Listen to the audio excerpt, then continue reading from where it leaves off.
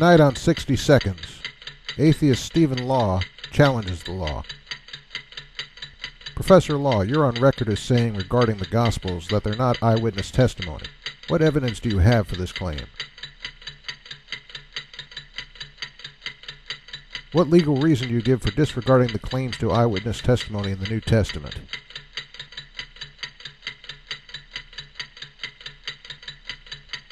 What first-century testimony counters the testimony of the evangelists?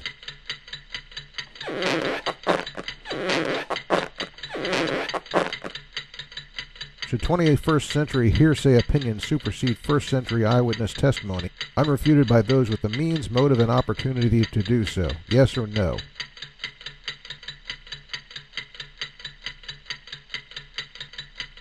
To what extent have you applied the rules of legal evidence to the New Testament documents?